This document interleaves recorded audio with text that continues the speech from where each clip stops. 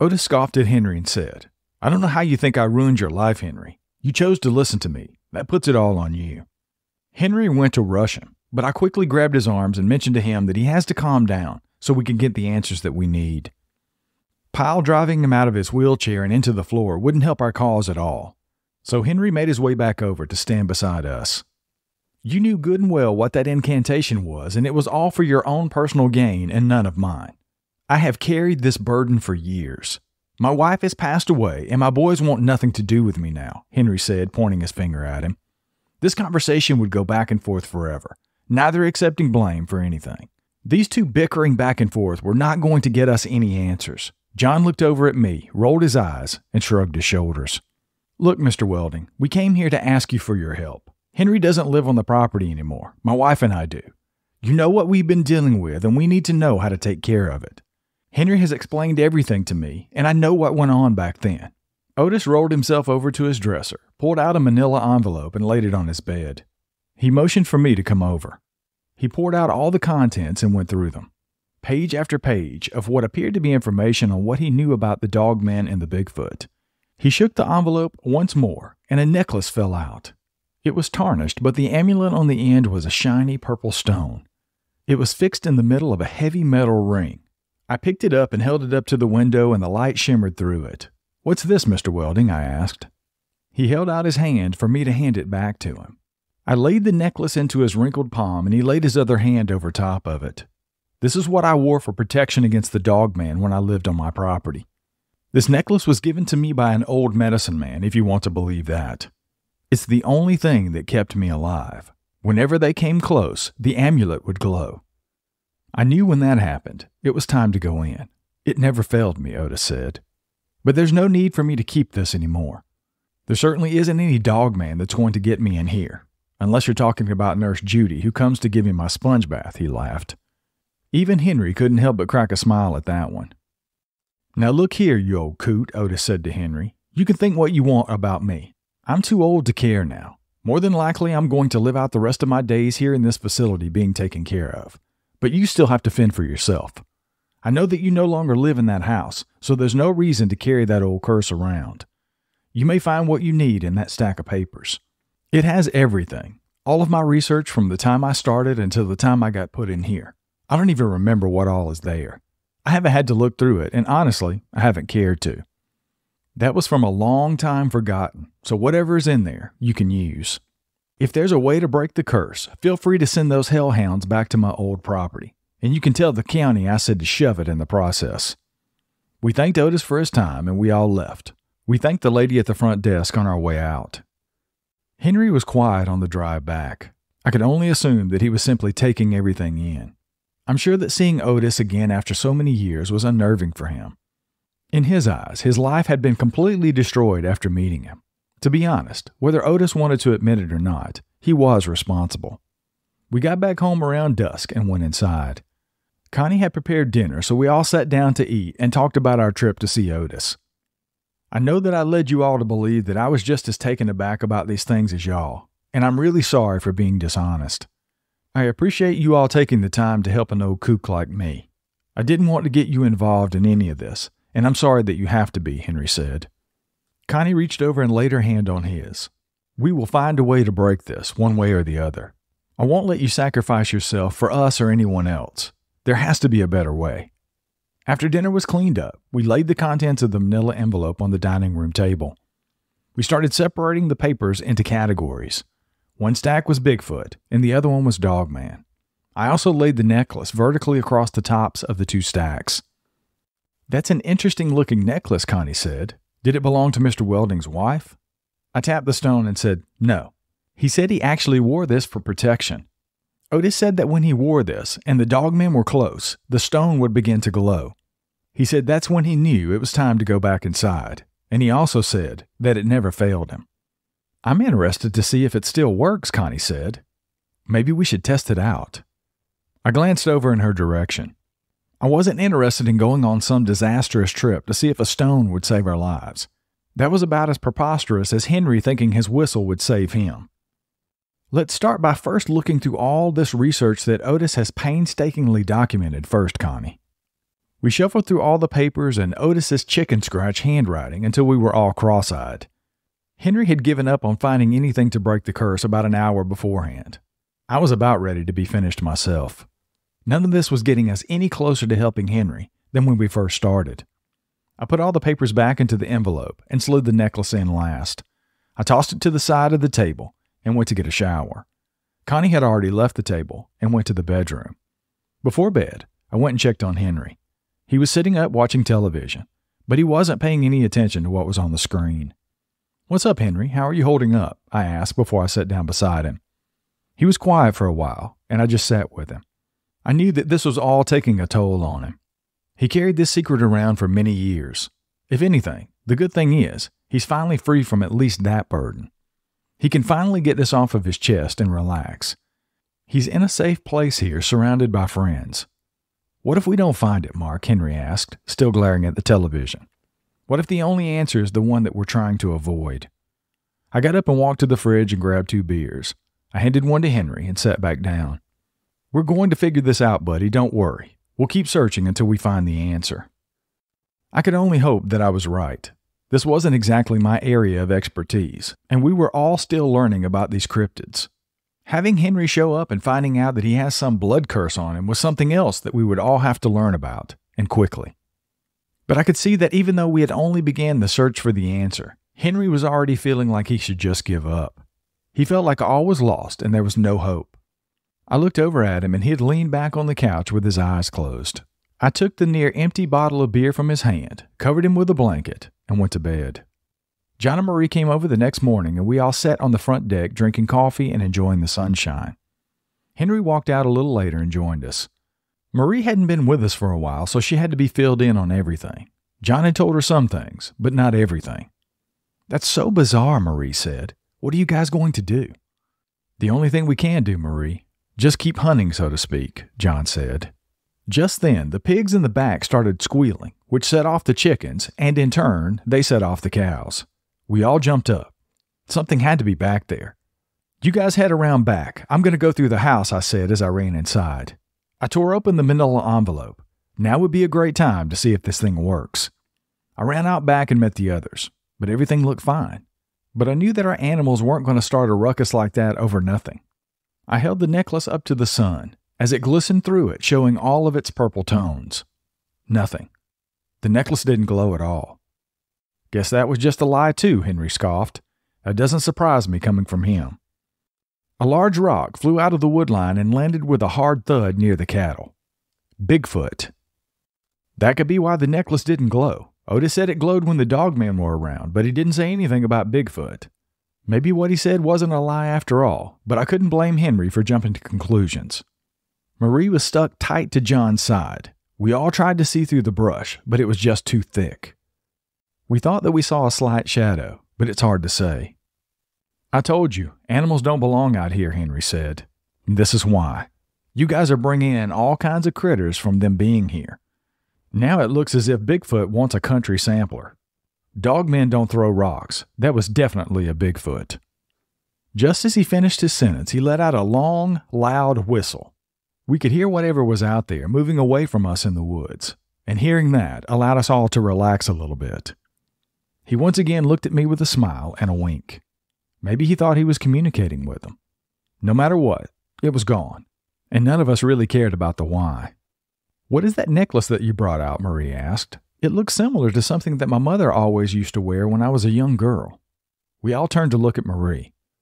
Could it be possible that her mother wore a necklace the same as this for the same reason? She said that she experienced Dogman at her house and she saw one when her mother was out hanging up clothes. But is it possible? That's the question. It would be a stretch. "This is a Dogman necklace, Marie," Connie said, taking it from my hands. "If you have this necklace with you or you're wearing it and there's a Dogman near, the purple stone will glow. It's really cool, isn't it? It's like a protection stone." Marie took it from Connie and eyed the stone enveloped in the heavy metal ring. Yes, this is exactly like the one my mom wore. I remember it perfectly now. She never really went anywhere without it, at least when we were at home. John turned to Marie. "You said you had seen one of these Dogmen at your house growing up. Once while you and your mom were doing laundry, and then once again before you left for college. Did your mom ever say anything to you at all about this?" Marie thought for a while and said, "Well, no, she didn't. I knew the day we were hanging laundry to dry, she went inside and asked me to finish. And when I left for college, she didn't come outside. She stood inside the door and waved as I pulled off." John appeared as though he were letting all this run through his mind. I could see him questioning everything. I was right then. Why would a mother leave her child out to finish laundry knowing there was a dogman around? Plus, she let her daughter leave and didn't join her outside before she left? Wouldn't a mom want their child to be safe over their own safety? I know Connie and I didn't have any children. However, I would think that that's how it is, or how it should be. "Any idea where your mom got that necklace, Marie?" Henry asked. "No, I have no idea. I just know that she always had it on as far back as I can remember." "Are you guys thinking that she knew what the necklace meant and that's why she always wore it?" Marie asked. "To me," John said, "it would make sense. But why she wouldn't tell you about these dogmen and you had to find out about it all on your own is something that I definitely don't understand." With all the threats to our animals and the property gone, we all went inside. A plan was what we needed, so we all gathered in the living room to talk things through. I think at the end of the conversation, much to the girls' dismay, me and the guys had all agreed that we should camp out. I was totally against the idea at first, but if these things are gathering up near the house, maybe if we stayed near the second creek, we would be safer. Plus, we were now armed with more knowledge than we'd ever had before, and we had our detection necklace if this thing actually worked. If not, I always had the Hulk hiding inside me, wanting to come out as long as Henry would be nearby. I actually think it would be a smart idea if we got Ashton involved in this, and he and I can stay near the cave where the Bigfoot was throwing rocks at us, and then you and Henry can stay here near the second creek, John said. Marie stormed off and stopped right before she bolted out the door. "This is ridiculous, John, and you know it.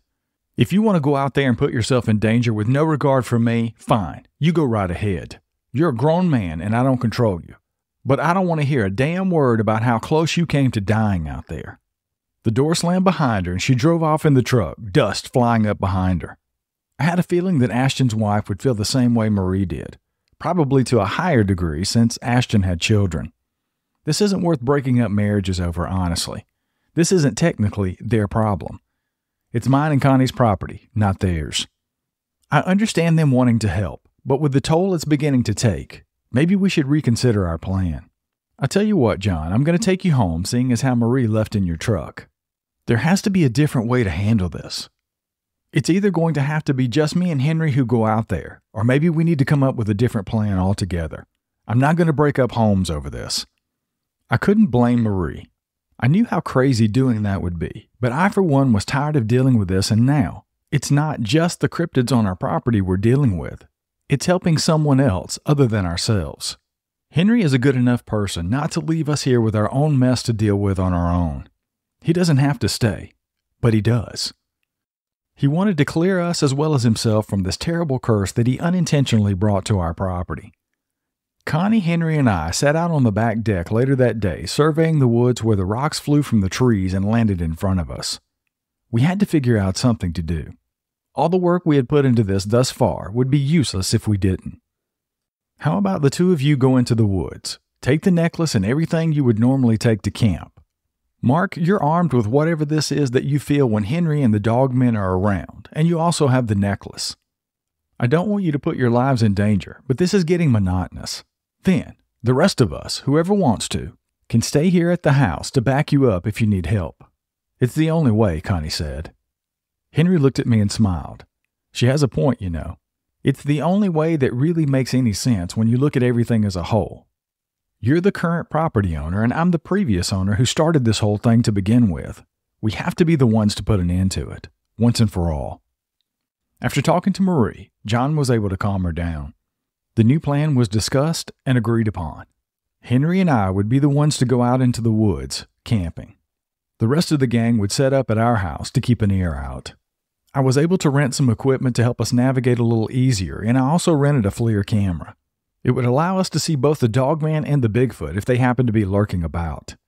Henry and I walked back into the woods, straight back to the second creek to set up camp. We arrived there shortly before dusk, so the woods were still noisy with birds and other things scurrying about. Well, I reckon all we have to do now is wait. Once the sun goes down, that should be when the real fun begins. I know for a fact that you and Connie hadn't stayed out here at night, and Ashton hadn't spoke of it either. That would mean that no one else has been out here since I was here last, Henry said. That will spark some curiosity. I hate that we can't be in both places at one time, I told him. But I think we're positioned in the best place for the Dogman. The Bigfoot are closest to the cave, not over here. Yeah, not too much to worry about with Bigfoot, Henry replied. I had to take his word for it because the last run-in we had almost ended in a concussion. We stoked the fire once again and the sun had finally set. With the flames and flying embers, more than likely any small animals would avoid this area, leaving only our sounds and the sounds of the Dogman. Currently, however, everything was quiet except for the insects and frogs. Henry and I sat talking about many things that evening, and it made me even more determined to help him. He was a genuine soul, and you don't find many of those around these days. He had a big heart, and family meant more to him than anything. Now, what family he had left wanted nothing to do with him. It was heartbreaking to hear him talk about it.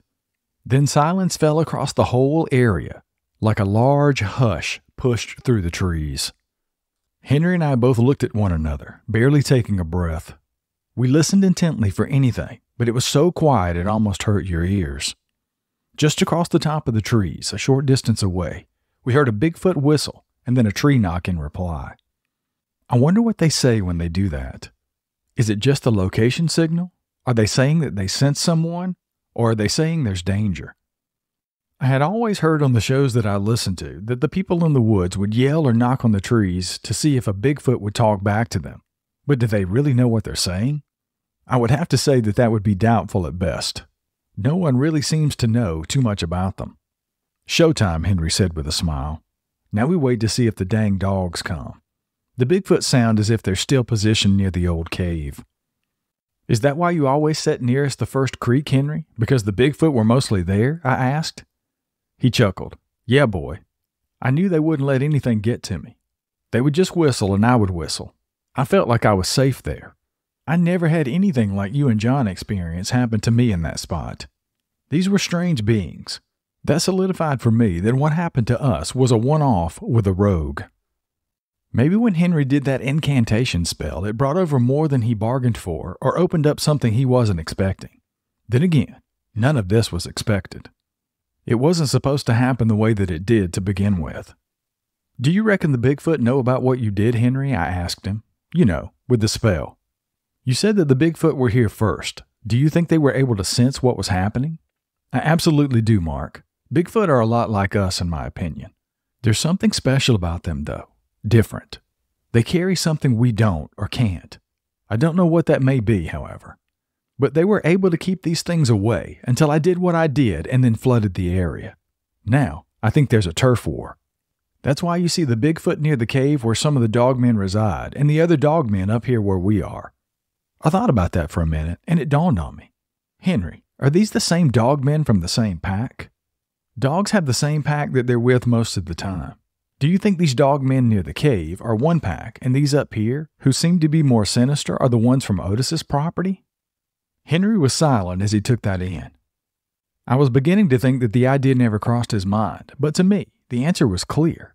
If this were the case, and I'm leaning for it to be, the ones at the cave are the ones that have been here all along and are easily controlled by the Bigfoot. If not, and they're all in the same pack, these that are up here would be in the cave as well. But they're not. And in that case, the one I shot wasn't rogue. The one I shot was from Otis's property, and therefore wouldn't be under the control of the Bigfoot here at all. You're right, Mark. I can't say that I ever thought about that, but it definitely makes sense. That's the only thing that it could be. The dogman that came from Otis's property probably tried to assert their dominance here and failed, so they're separated now. They're two packs. None of them good, I might add. But these could be far worse here, Henry said. Just then, twigs began to snap and crack, and the hairs on the back of my neck, as well as Henry's, began to stand on end. I started to feel myself get angry. When Henry looked over at me, he knew. At that same moment, the necklace glowed a bright purple. They were here, somewhere in the dense forest, but we couldn't tell which side they were on. I held up the FLIR, but it wasn't showing any heat signatures, which was very bizarre. He and I both stood up, waiting for something to rush us through the dense vegetation. Their behavior seemed different this time.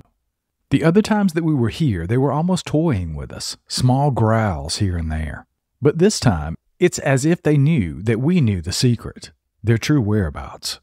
These were vicious, snarling growls that came from the bottoms of the dog's feet, all the way through their boisterous lungs and out their mouth and snout. My mouth went dry and my heart raced. They're definitely here somewhere, Mark. Be ready. This is what I felt when I did that ritual. But I thought that I was sending the ones here out, not calling more in. Suddenly, the woods exploded with a sound that I'd never heard before.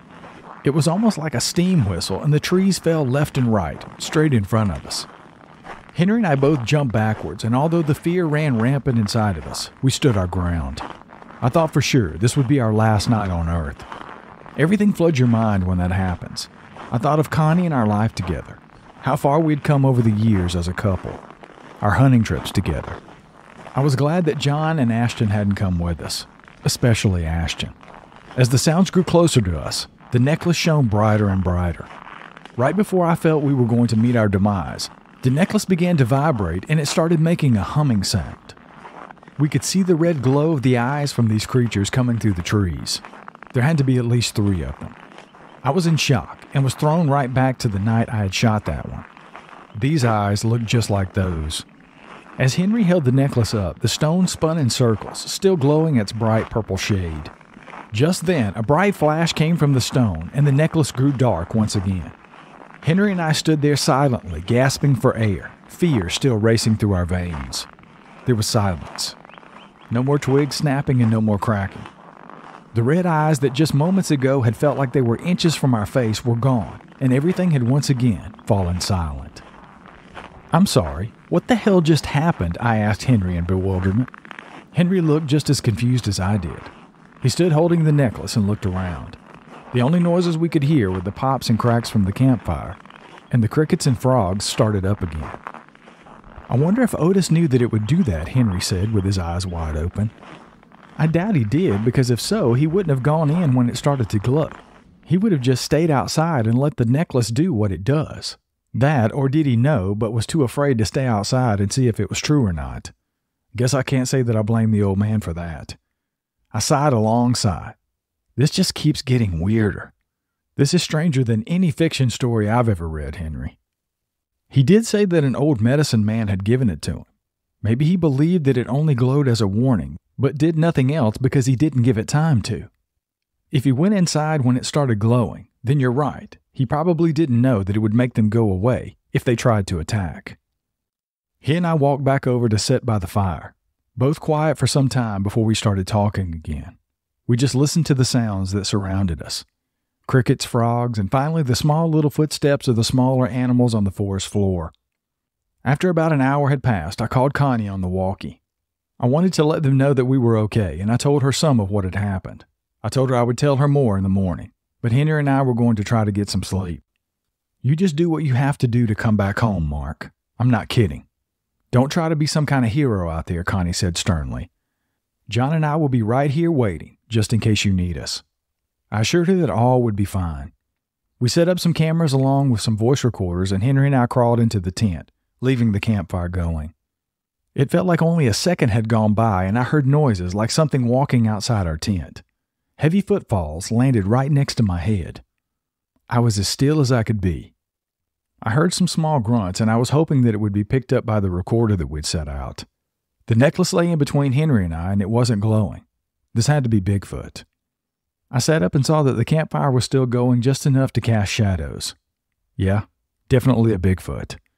The shadow that sprawled across the vinyl of our tent was large, and you could see the strands of hair hanging from the creature's arms. I didn't have a sense of fear, but I was curious. Henry had told me just enough about them for me to respect them, but to not be afraid of them. I already knew from the other night what they were capable of. The creature milled around our campsite for a little bit, and then I heard the footsteps walking away. Then a growl came out of nowhere. At that point, the stone illuminated once again. A lonesome howl broke out from the trees behind us. Henry woke with a start, and I quickly quieted him so he didn't scream. Bigfoot yells surrounded us, and tree knocks could be heard from a distance. It sounded like a full-on vocal war. They were both preparing to fight, and Henry and I were stuck in the middle of it, with nowhere to go.